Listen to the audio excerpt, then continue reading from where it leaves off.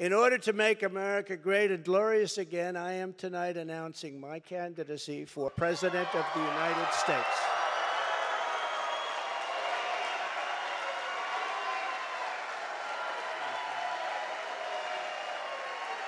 So many incredible friends and family here tonight. It's such a beautiful thing. Some people say, how do you speak before so many people all the time? When there's love in the room, it's really easy, if you want to know the truth. It really is. You ought to try it sometime.